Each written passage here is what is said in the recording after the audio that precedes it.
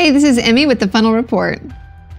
Public relations software company Cision has recently acquired TrendKite, an analytics startup headquartered in Austin, Texas.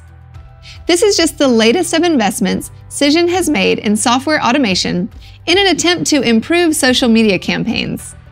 The purchase sets Cision back $225 million. TrendKite uses artificial intelligence to help communications professionals properly assess the impact of their work.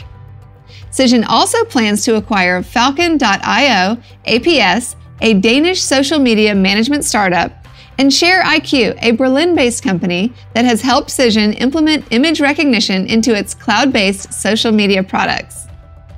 Visit techfunnel.com for other stories related to the MarTech industry.